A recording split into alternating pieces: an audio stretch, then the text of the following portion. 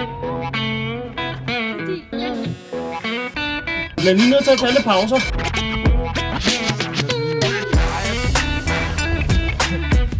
I am so angry.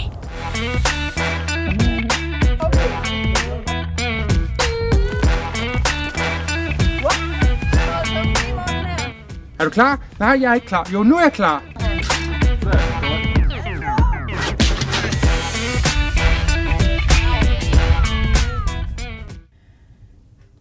Det er for vildt. Jeg er lige kommet hjem over fra Bornholms Hospital. Og så er jeg sagt op. Det var egentlig ikke sådan helt planlagt. Eller også så var det. Men jeg vidste det i hvert fald ikke, kan man sige. Og jeg vidste godt, at jeg nok ikke kunne få et års orlov igen. Det har jeg fået en gang. Fordi vi er jo lidt skøre. Og denne her gang, så fik jeg at vide, at det kunne jeg selvfølgelig ikke få. Men hvor lød det bare fedt, alt det vi havde af planer. Vi var for vilde. Vi skulle bare gøre det.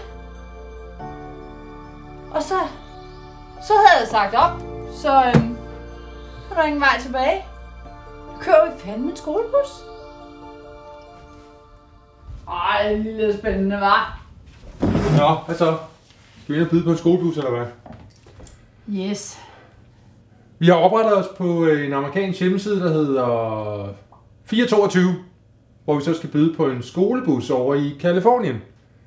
Der er 10 skolebusser til salg på auktionen, og vi har fundet en, vi godt kan lide. Det er alle sammen propanbusser, så de er lidt mere miljøvenlige. De kører på, ja, det er jo en benzinmotor, som så kan køre på propan.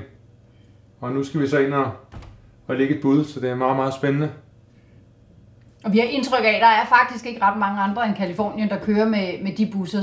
Så hvis ikke vi ligesom lykkes med at få en af de her, som også tilfældigvis er lige den rigtige størrelse, så bliver det en helt anden slags bus. Og lige dem her, dem drømmer vi om.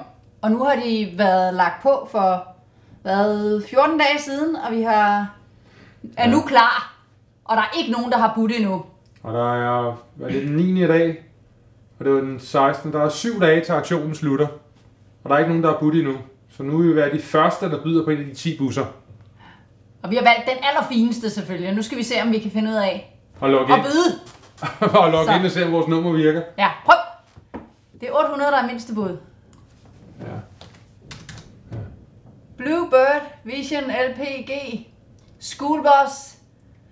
Var det rigtigt, jeg bød på? Jeg så det ikke. Ej, nu må du holde op, altså. Jeg trykkede bare jo. Kiggede du ikke, hvad det var for en, du skrev? Det var da den, der var fremme. Jeg går ud fra, Jamen, du har da lige scrollet op og ned. Så bliver du nødt til at gå igen, din... Ej, din abe, mand. Okay, så prøver jeg igen. Submit bid. Yes. I agree. Yes. Nej. You agree. Tror jeg tryk der? Ja, godt så. Kom så, tryk. Continue. 39,55.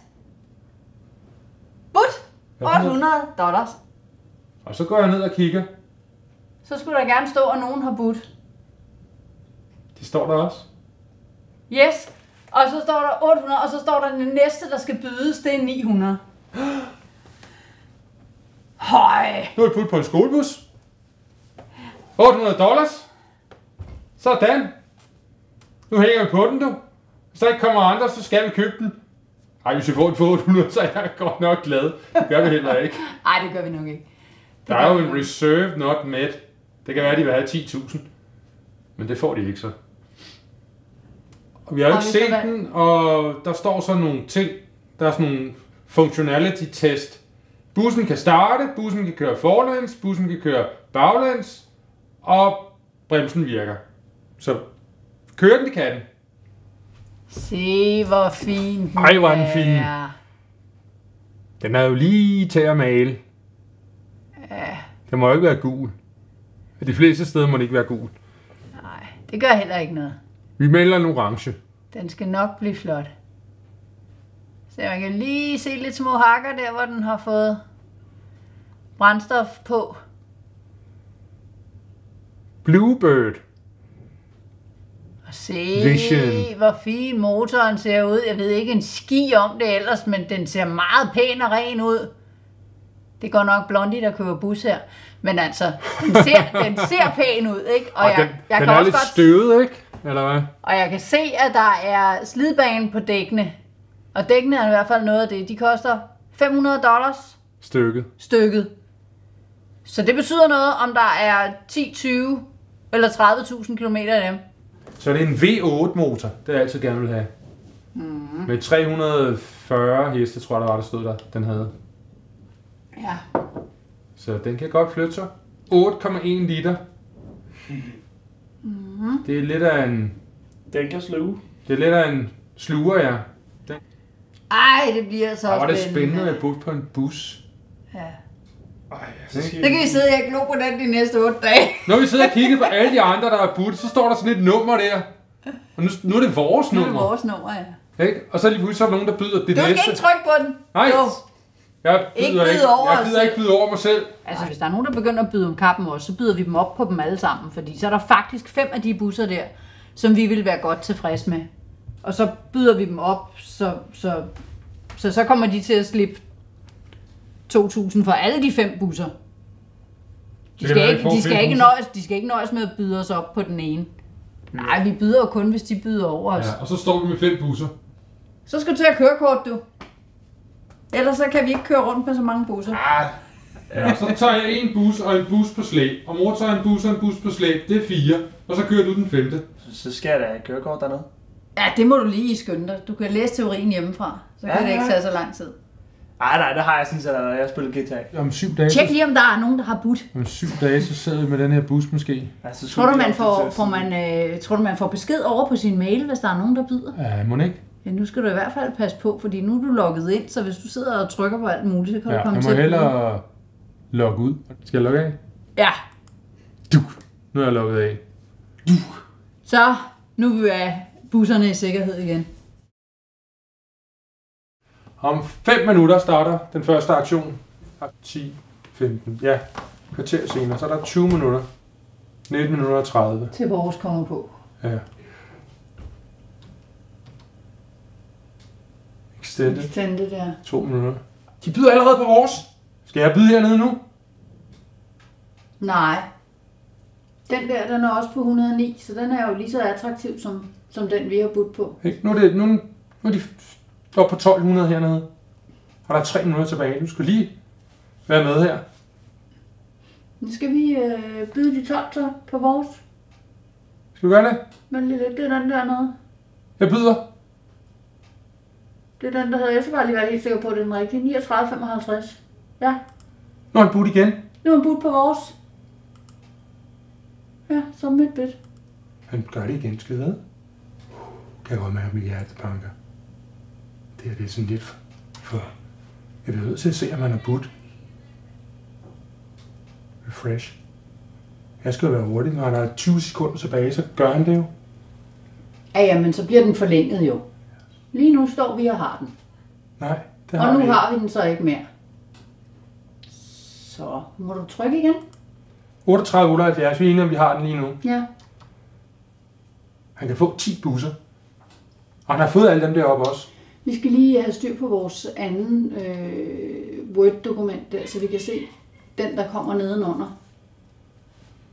Hvis ikke vi får den der, så vi kan byde på den næste. For så skal vi byde ham op. Så kan han fandme få lov til at betale $1.000 ekstra for dem alle sammen, fordi han ikke kan finde ud af at vente. Og lade barnet Vi skulle have været på den, vi skulle have budt på den allerførste. Fordi så har vi vidst, hvordan det gjorde. Han gjorde. Nu har han allerede fået 3 busser. Men han er da heldigvis blevet budt lidt op. 38,78. Jeg kan aldrig Jamen, huske han vores venter nummer. lige til sidst. Jamen, Han venter til der er 20 sekunder tilbage. Ja. Han er virkelig... Men gå ved, hvor højt han vil gå, fordi ham den anden har jo ikke presset ham så højt op, som vi har. Nej. 38,78. Ja, nu skal vi se, om den... Ja, se om han så var i gang, eller om han ikke var i gang. Ja, det finder jeg ud af, når jeg trykker her. Endet! Det står som om, vi har fået en bus. 38,78. Ah!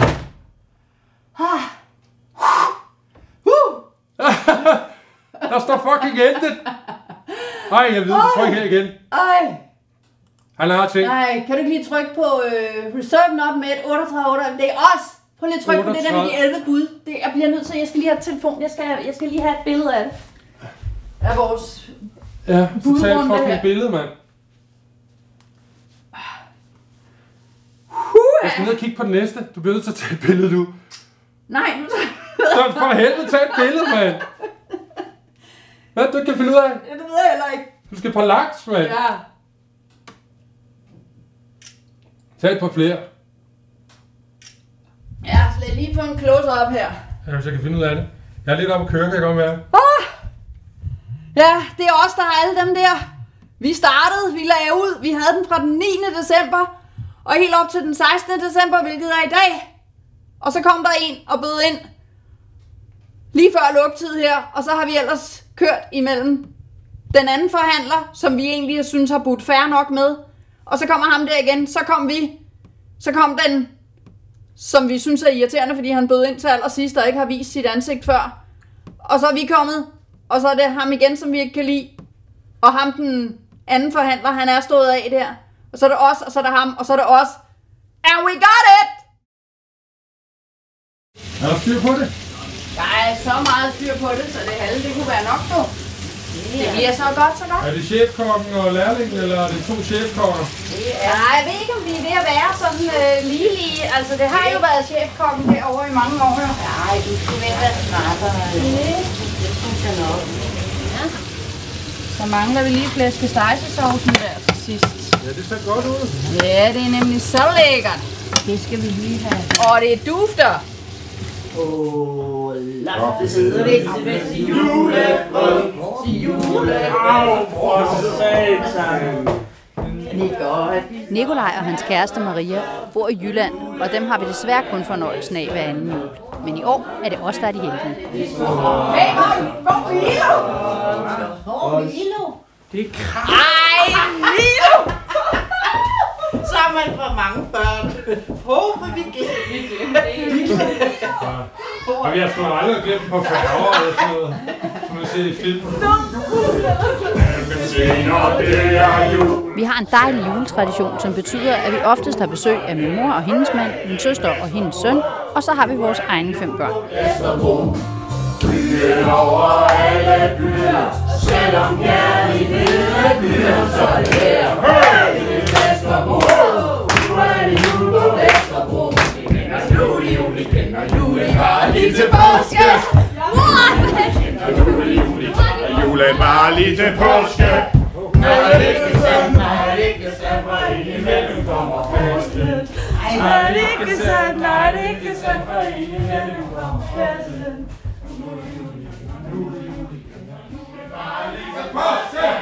Det er sin sag at samle hele familien, når man har 5 børn.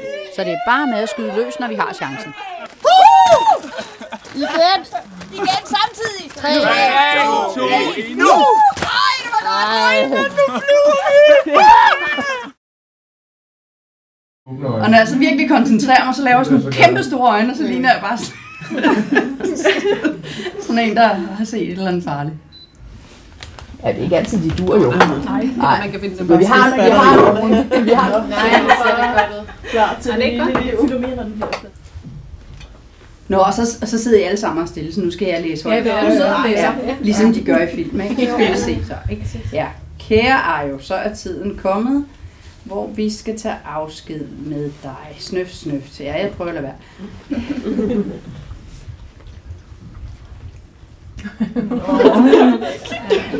Nå. Ja. Begynder jeg også. Skal vi ikke bare sende den rundt? Så tuder vi alle sammen. Nej. Det er fordi, det smitter jo. Du har læst. Jeg har læst. Ja. Det kan bare. Det er noget, jeg kan læse. Jeg nåede kun læse min tog. Må jeg låne den lige anden linje? Nu løber med skræden. Konsekvenserne af vores eventyrlyst er for alvor gået op for mig. Jeg kommer i den grad til at savne både det faglige og sociale netværk, jeg har her på hospitalet.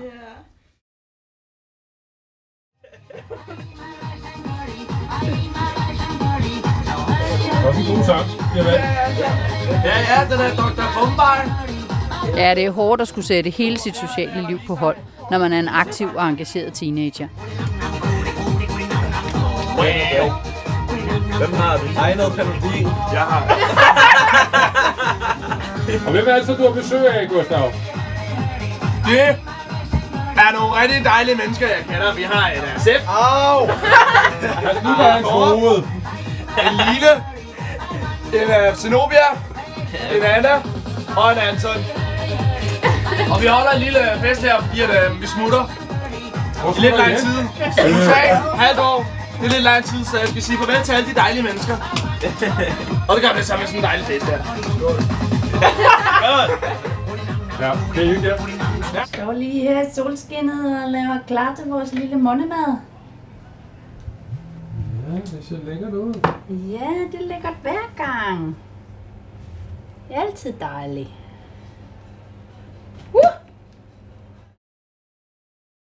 Nu har jeg så booket bil til de første 6 dage, når vi ankommer til Los Angeles. Jeg har booket en Chevrolet Silverado pickup, som vi så skal hente, når vi ankommer. Og den skal vi så have i 6 dage, indtil vi er sikre på, at vores bus er blevet indregistreret.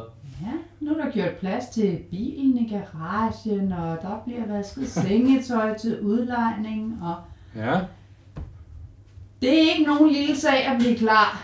Nej, der er meget. Der er tøj over det hele der. Sengetøj og rengøringsgrej og ja.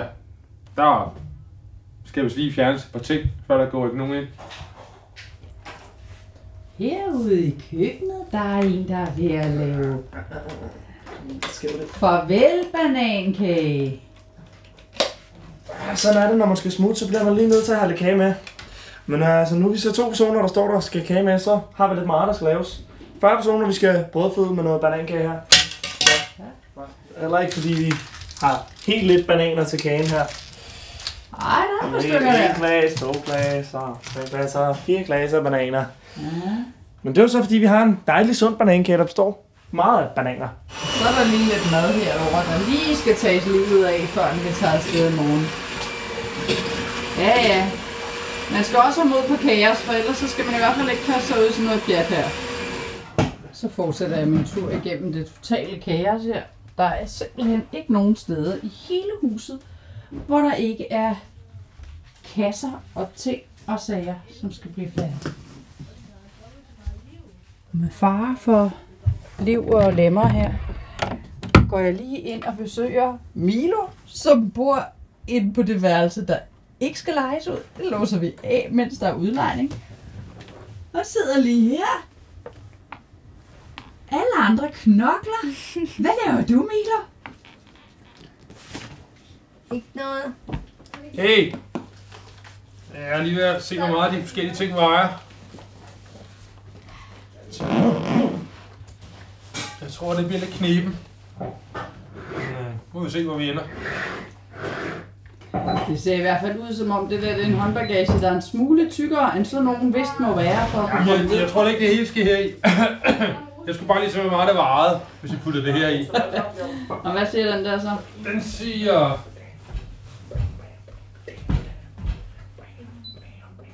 10 kilo præcis.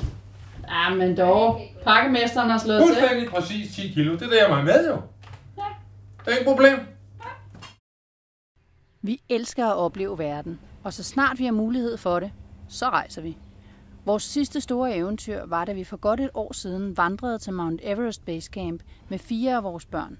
Det var en fuldstændig fantastisk familieoplevelse. Vi har også fået ryddet soveværelser. Der ligger dyner klar til, hvis vi skal lege det ud. Og badeværelset er blevet ryddet, så der også er klar til gæster. Så vil vi være klar til afgang. Alle vores kufferter. Vi har bestilt en ekstra, så vi har 5 kufferter og 4 håndbagager. Så går det til USA.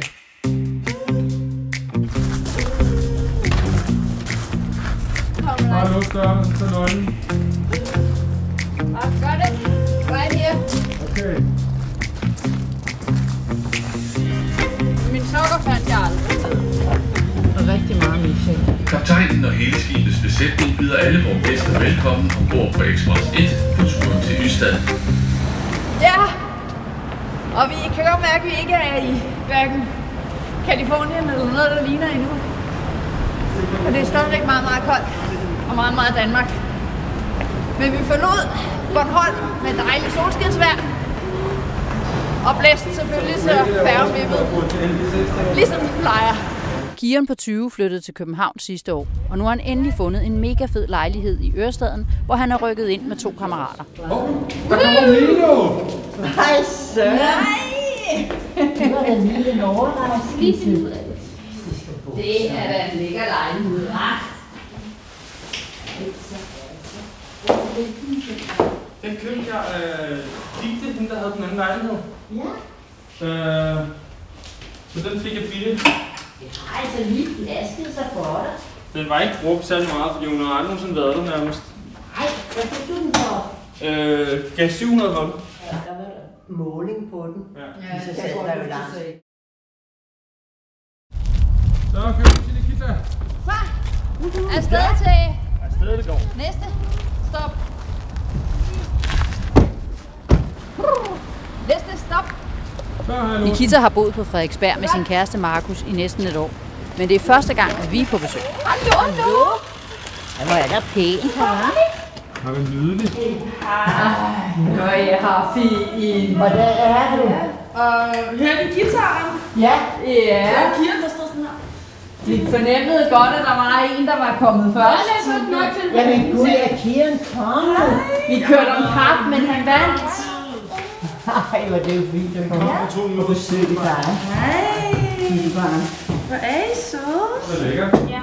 Hvad tror du?